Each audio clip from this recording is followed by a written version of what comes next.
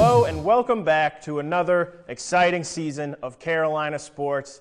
We're bringing back the Olympic sports recaps this year. Not officially a part of the Carolina Insider Show, but we're going to be bringing you all the updates from Carolina Olympic sports all season long, and I'm glad to be the host for that. I'm Rivers Upchurch.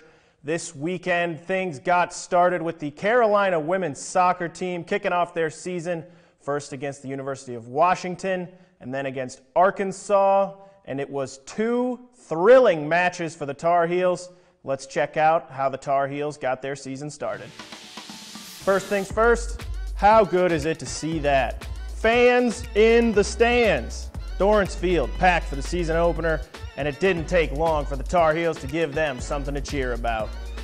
10 minutes in, Emily Murphy stabs in Carolina's first goal of the season, first career goal for the freshman from England, but she wouldn't be the only Brit to make her mark in this one. This time, it's Ruby Grant, the London native, making it 2.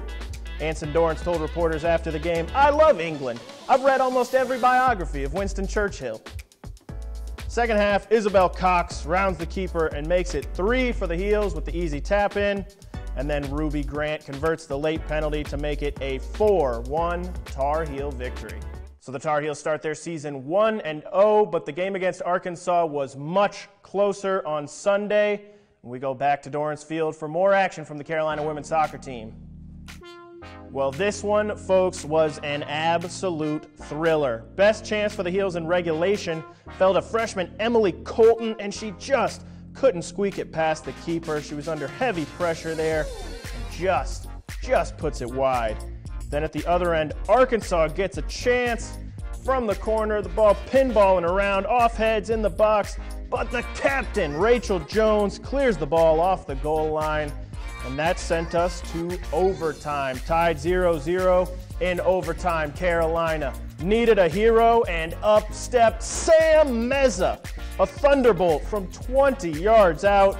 Meza beats the keeper, Carolina beats Arkansas, and the Heels end their first weekend of the season 2-0. So the Tar Heels get their season off to a thrilling start, overtime victory against Arkansas. Sam Meza scores a banger to win the game for the Tar Heels, and they cruise against Washington. It is a great start to the Carolina Olympic sports season. The women's soccer team will be back in action Thursday night against Illinois from Champaign. But they are not the only Carolina Olympic sports team. We've got to tell you about the men's soccer team. Gets their season kicked off at home. Dorrance Field, come out and show support this weekend. Wear a mask.